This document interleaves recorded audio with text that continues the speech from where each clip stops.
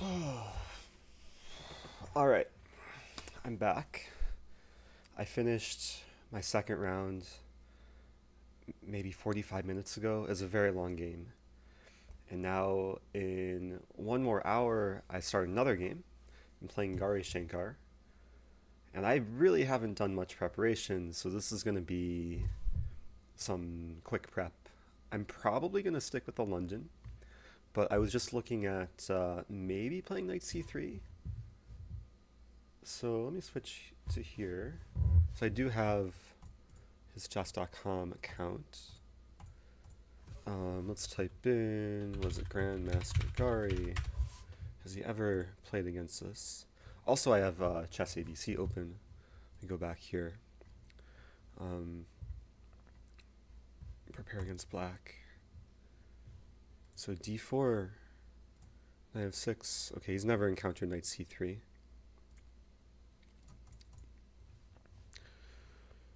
Okay, d5, bishop f4, knight f6. Okay.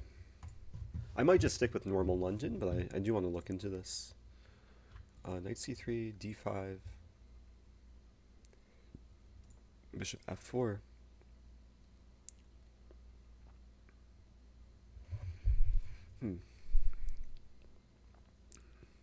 So he plays everything here. So the question is, do I want to get a position that we're both less familiar with? Because knight c3, it's still playable. Oops, I'm gonna have Stockfish running. I mean, I would be more inclined to go for this if I knew what he would play against it. So he's played e6. Yeah, it's just a bad London. The knight's misplaced on c3. Okay. So, I guess I'll prepare London. I was looking at one of the games that he's played against Andrew Tang. Oh, I forgot to switch windows there. It doesn't matter. I'm not going to play the Joe Bava London. I'm just going to play standard London. Let me go into ChessBase. So I have the game here. He played one of the main lines. This trendy line with b6. So let me see if I can find any last minute ideas. I'll have Stockfish running, yeah, the whole time.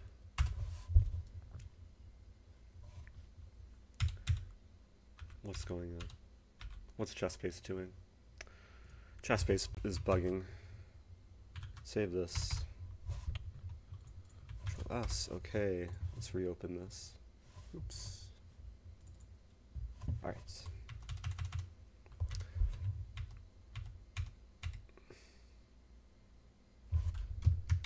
I just want something like reasonable to play. Maybe I could play this line with knight f3, like knight gf3, and confuse him. Forgot about that line. It's not a bad option. We get some structure if he takes on f4. Okay, I'm gonna go back to his chess.com games and see if he has any games in this variation. Let's go back. So bishop f4. Let's look at d5. Oh, white's played knight c3 most of the time, but I'll stick with e3, e6. Let's say knight d2. Chess.com. I'm not logged in. Let me log in. I am Rosen. Alright. Of course it doesn't save. Grandmaster, Gari, black. Okay. So d4, knight f6. Say bishop f4. So, yeah, he very rarely plays King's Indian, which is good. e3, e6, knight d2. Oops. So if he plays c5 immediately, there's some important move orders. Like, let's look at c5 immediately. Because I'm pretty sure there's a trick here. After this, bishop d6, now I have bishop e5 check. I trick him into this knight c6 line. Usually black wants to delay knight c6. And then I would play bishop g3 here. Maybe...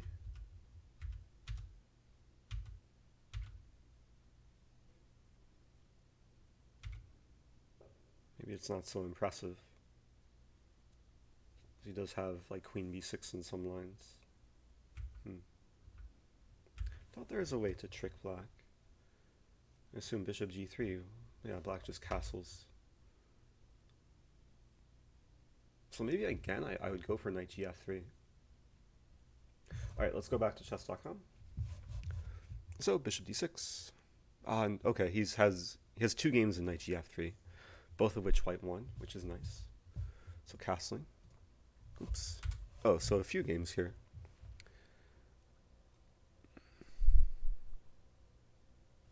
I guess I have to figure out what move I would play. Let's go back to chess base. So we're going to stick with at least this move order. So knight gf3, let's make this the main line. Black always castles.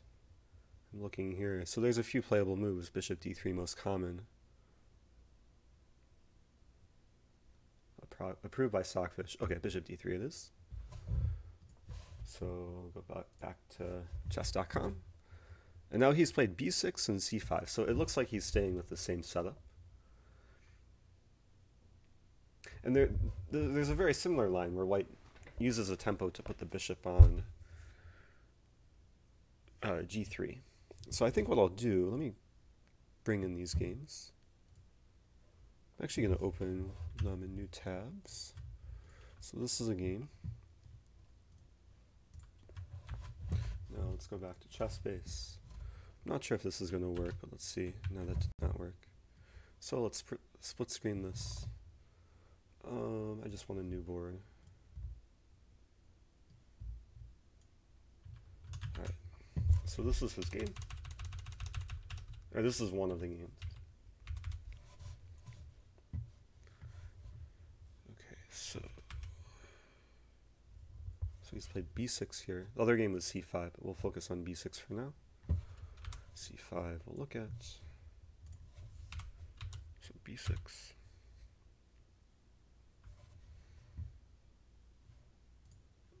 Castling. Oh, white's played queen e2 here. Make this a little bit smaller. Queen e2 is very logical. Okay, let's stick with what happened in his game. Castling. Bishop b7. c3. Fascinating. So white doesn't use a tempo playing bishop g3 and leaves the tension. And I mean, the structure, if bishop takes f4, it seems very playable. Like, let's just imagine takes. Maybe I can find like one game. Okay, no one strong has played this. But Stockfish thinks it's playable. c5, g3, yada yada. Maybe later f5. Yeah, I don't mind that.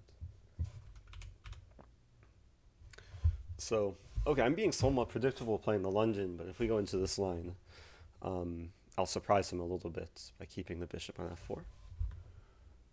So what happened in this game? Bishop b7. Okay, white played a bit differently, and then took on d6, so completely differently. Let's look at knight bd7 here. Queen b1, interesting move. I like queen b1. Preventing knight e4.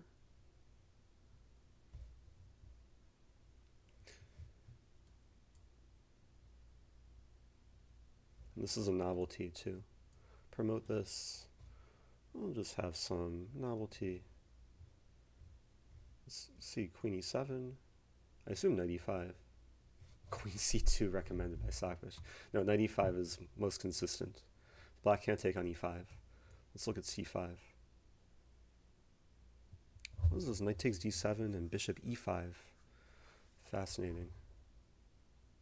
Yeah, all I want is something simple. Also, bishop g5 is interesting.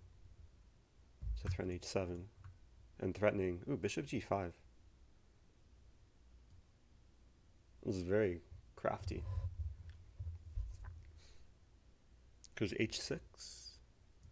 We take on d7 first, and then we double black's pawns. So takes, and queen d1. Okay. Best line, so it takes... Is it recommending bishop takes f6? Oh, bishop takes h7 is a move. And we're not getting trapped. Takes... I mean, yeah, this looks very scary for black. G6, just bishop takes g6.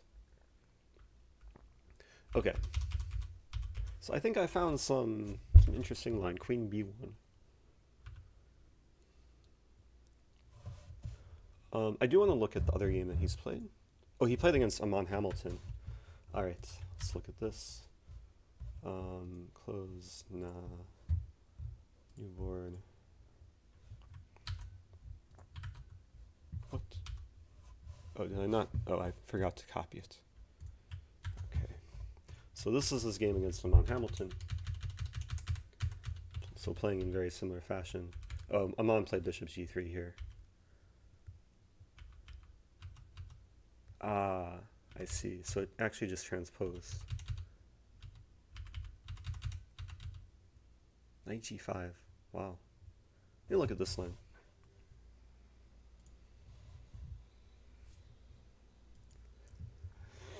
Alright, so going back to this position, let's say c5.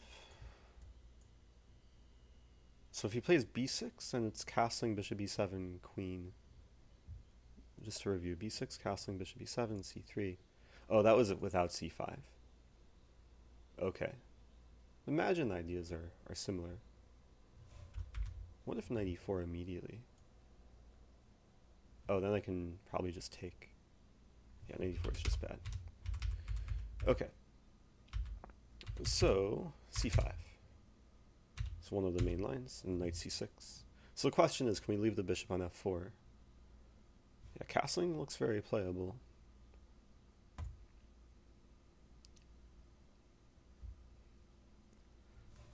But the line that Amon played also looks kind of fun. Let's look at this. Here, here,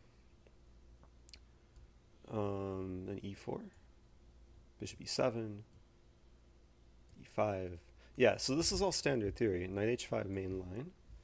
Okay, bishop takes. Okay, computer, this is type of position the computer will crunch through. Doesn't like black initially. g6, wait.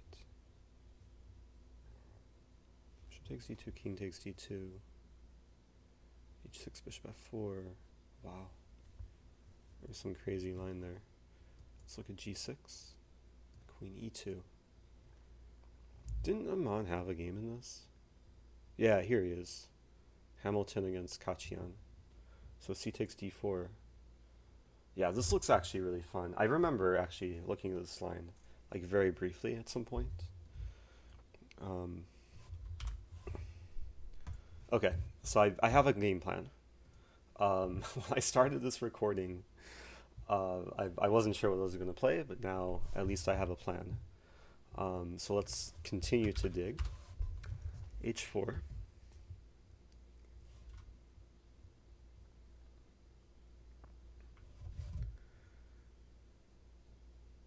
And I can't fully trust the computer.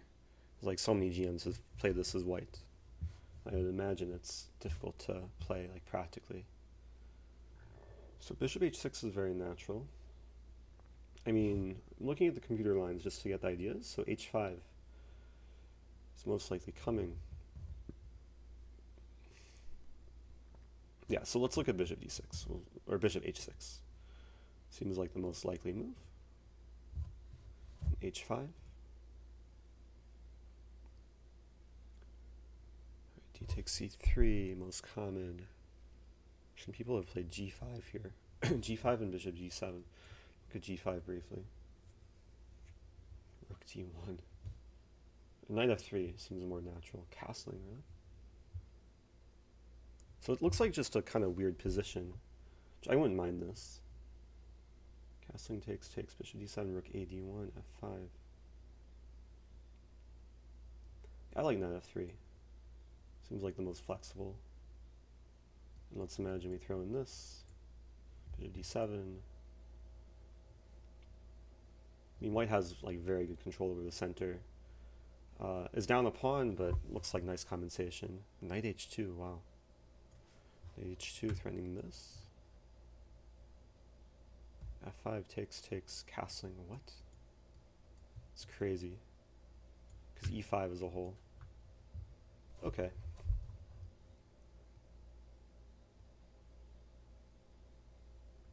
I can't analyze so deep, but it seems fun. So that was g5. So just to review, yeah, this is all kind of what I've seen before. Knight g5 is the first kind of new move for me. Takes. If h6, what happens if h6? Knight f3. Okay, looks pleasant. Some nice kind of French structure. So he takes d4, knight takes d4, takes, queen e8. Okay, looks very, very nice. We'll take here, and then later we play f4.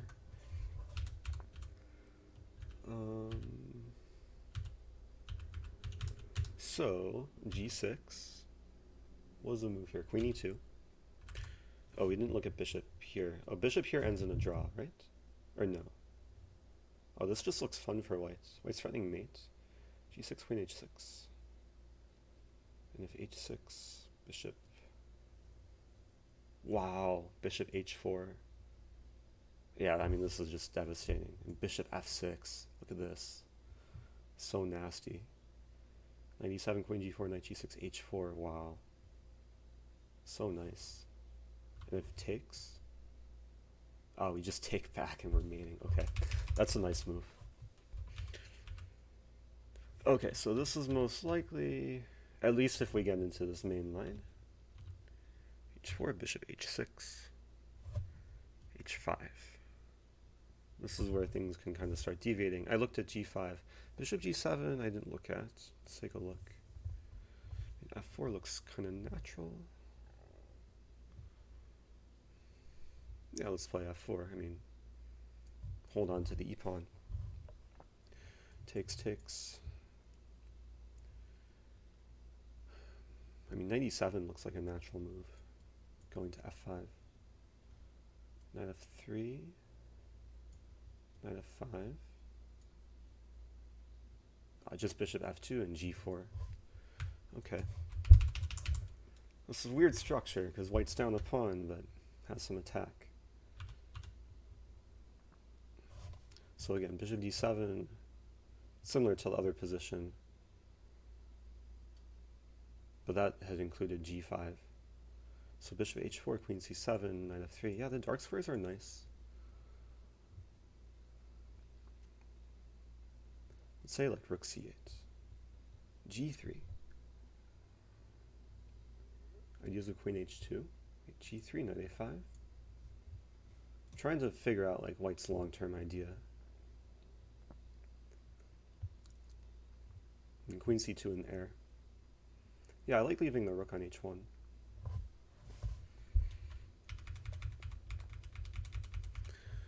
Okay, so is there anything else? Oh, d takes c3 immediately.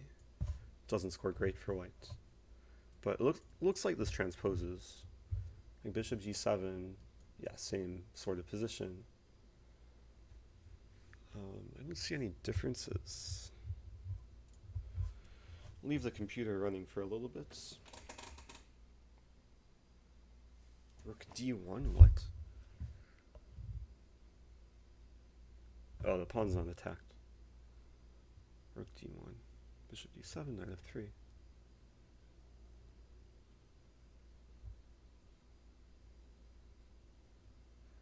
Yeah, I mean, I think the computer is slightly confused here. It's like knight f3 is also kind of transposing. Rook d1, bishop d7, knight f3. Again, I'm looking for white's kind of long-term setup.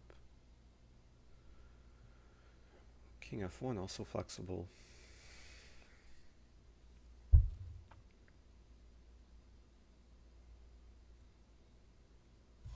Okay, at least I have a plan if we go into this.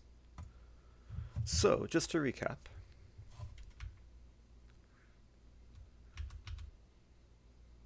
if we go into this line, I play bishop g3. This is a line I played when I started playing the London. I usually like to have the bishop on b5 in this position. But,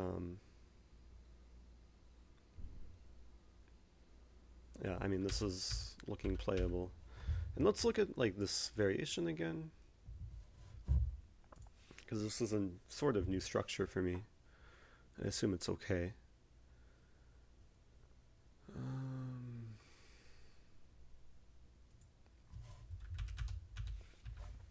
So white's okay with IQP. Yeah, 95.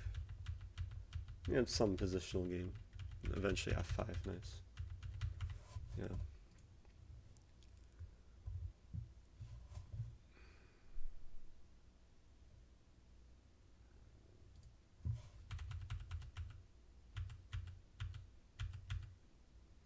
This game took on d4 with a knight. Also looks very pleasant.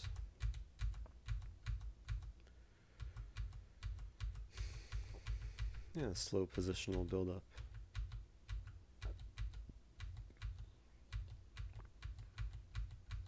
Seems like black was a bit better here. Somehow white won.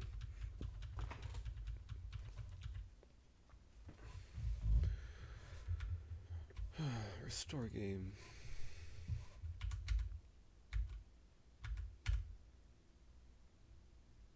So I think I've covered what I wanted to cover. I guess there's a couple other things to look at, like, briefly.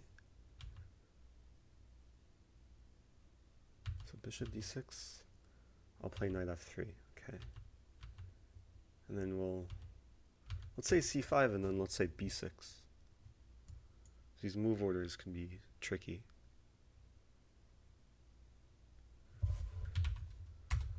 Is queen b1 here? Whoa, takes an e4. Yeah, maybe there's a reason why this isn't like theory. Takes an e4 looks really nice. Is e5 coming? I assume this is winning somehow. Oops, bishop takes.